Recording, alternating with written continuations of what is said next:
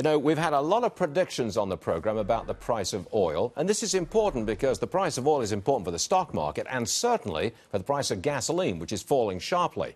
We need a professional, and here is Stephen Schork, the man behind the Schork Report. All right, let's get straight at it, Stephen. Where's the bottom for the price of oil?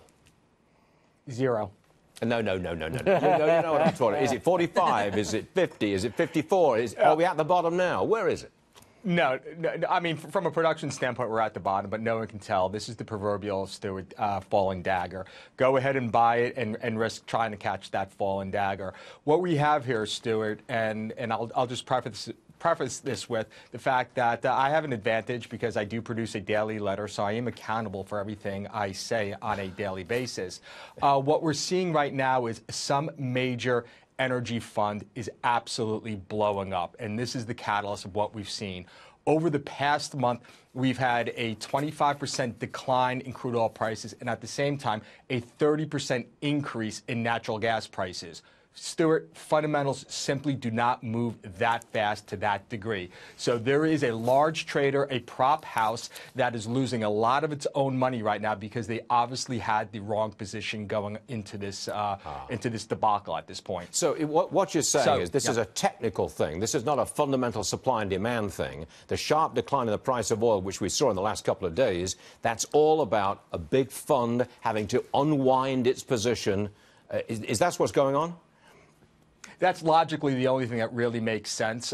Because what happened, and what I was telling my readers is, we had a big rally at the end of the demand season in August and through September. This made no sense because demand was at its weakest. As we found out through the CFTC data, large proprietary traders had been buying up crude oil through this rally. The problem now is they are long. Liquidity is down 10%, and they are being forced to exit the market in a low liquidity market, and they're being made to exit their positions. Okay, so we are close to the low.